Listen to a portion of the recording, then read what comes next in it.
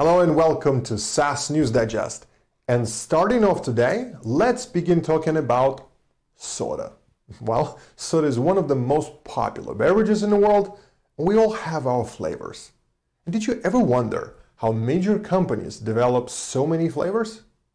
Although it used to be a matter of brainstorming and random attempts, PepsiCo is trying something new. According to the recent news, PepsiCo's latest method for making new flavors can be found in AI. Artificial intelligence can give soda companies the chance to figure out what people want to drink without even tasting it out. The way it works is simple. AI gave the soda juggernaut the ability to figure out what people want to drink based on their current buying habits. Everything from figuring out whatever sweeter drinks work to how people interact with flavors goes into it. Unsurprisingly, there's a SaaS company behind it all, and it's called TasteWise. And over 95% of recipes have been included in its programming, given its amazing span of flavors. TasteWise is also used by other major names, including Nestle and Dole. AI is also being used to make the entire consumer marketing process much easier. And this includes customer service. And with that said, even PepsiCo realized the importance of human interaction. So there are still customer service reps that are sent in to help clear things up when needed. And this should be the aim of AI, really. Blending people with tech. And next up, let's talk about something a little less sugary, yet just as sweet: medicine. In recent years, the price of drugs has gone through the roof, we all know.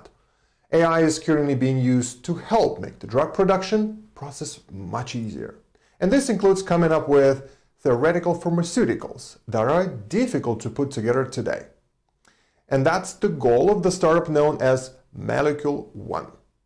Molecule's goal is to create a machine that can create theoretical molecules expected to work as major components to new drugs. The machine could help eliminate guesswork when it comes to creating drugs, even when there is not much data that could give people a clue on how to make them.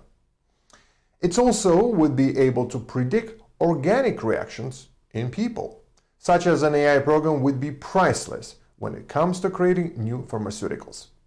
This would allow new cures to be developed and preliminary tests predicted within a matter of days. Wow. It could also lead to a new wave of affordable drugs as well as groundbreaking cures. As one would expect, obviously, this requires a lot of money. And recently, Molecule was able to grab a cool $4.6 million for additional research and development.